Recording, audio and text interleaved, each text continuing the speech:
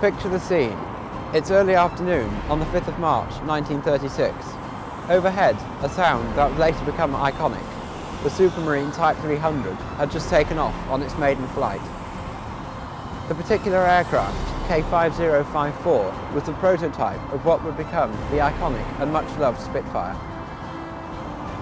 By the time production ceased, a decade later, in March 1948, over 20,000 had been produced in 24 different variants. In this film, I'm following the development of the Spitfire, from its origins in R.J. Mitchell to its crucial role in the Battle of Britain, by speaking to a current Royal Air Force reservist about its military importance, visiting the Southampton Sky Museum to find out about its design, and speaking to a current pilot to find out what it's like to fly. This is the Spitfire story. As an aerospace engineering student and former air cadet, I'm interested in the Spitfire because of its design and its significance in history. The Spitfire is particularly interesting to me because I went to school less than 5 miles from where R.J. Mitchell, its designer, did. I'm on my way to meet Sam, a current RAF reservist, to find out about the importance of the Spitfire in military history, particularly in the Battle of Britain of 1940. Lovely to meet you, Will. Great to meet you too, Sam. So, how important was the Battle of Britain in the outcome of World War II? The Battle of Britain marked the Allies' last stand against Hitler's planned domination of Europe. It was Hitler's plan to achieve aerial supremacy over the British Isles before launching a large amphibious assault on the islands. The RAF thwarted his plans and therefore making his ideas of invasion impossible. What role did the Spitfire play in the Battle of Britain? The Spitfire filled a huge operational gulf in the Royal Air Force's air strategy. It excelled at high level altitude, meaning that it could compete directly with the Focke-Wulf 190, and that streamlined the RAF's aerial strategy, meaning that the Hurricane could attack the slower targets, whereas the Spitfire could attack those higher, faster targets.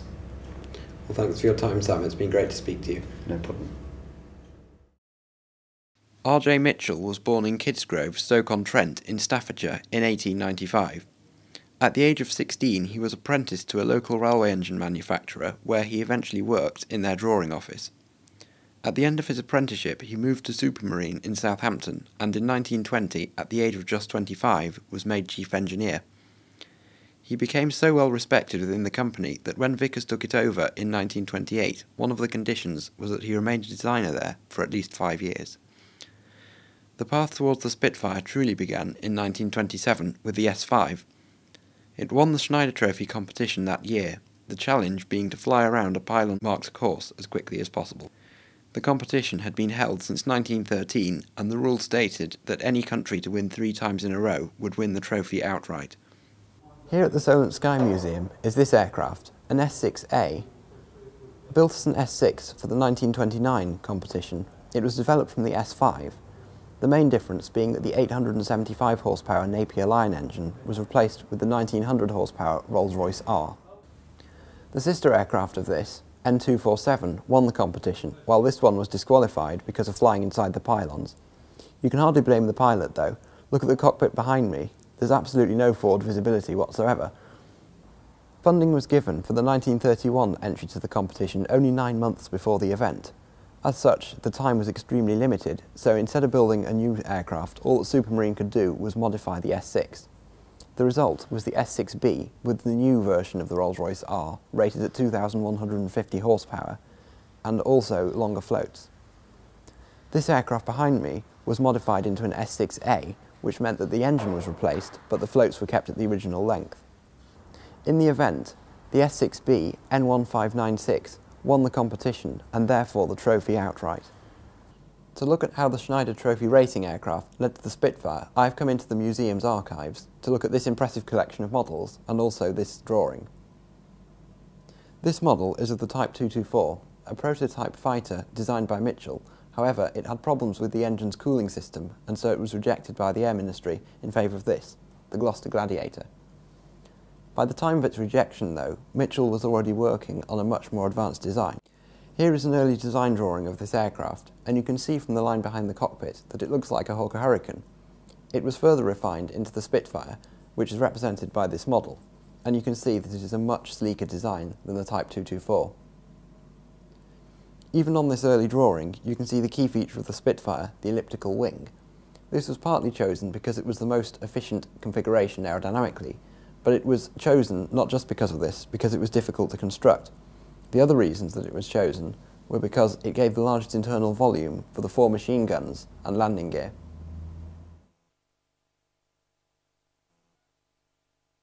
I'm here with Matt in the Bultley Flight Academy's hangar in front of a Chipmunk which they use for basic training before converting into the Spitfire. So I'm interested to know how the Spitfire's flying characteristics compare to other similar aircraft such as the Hurricane.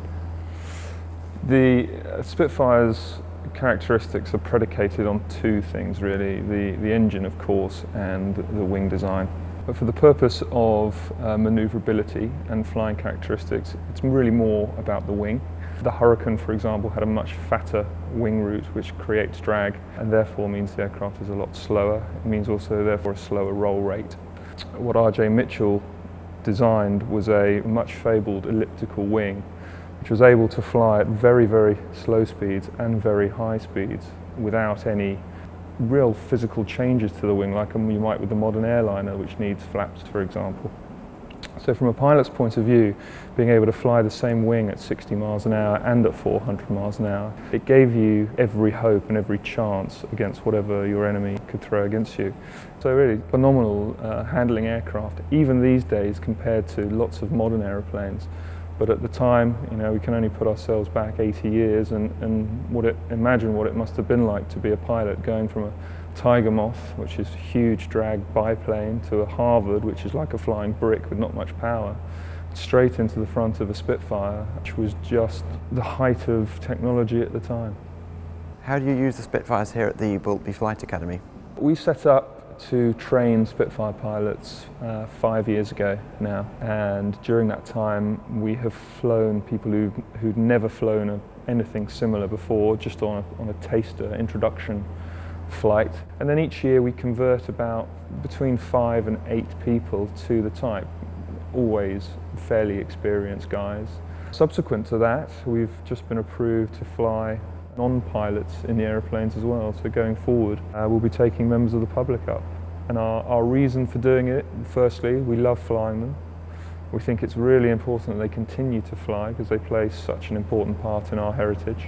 And thirdly, we think it's only fair that having affected so many people, that those people have an opportunity to get inside and feel and know what it's about. Well, it's been great to speak to you. Thank you very much. It's a pleasure. It's a pleasure.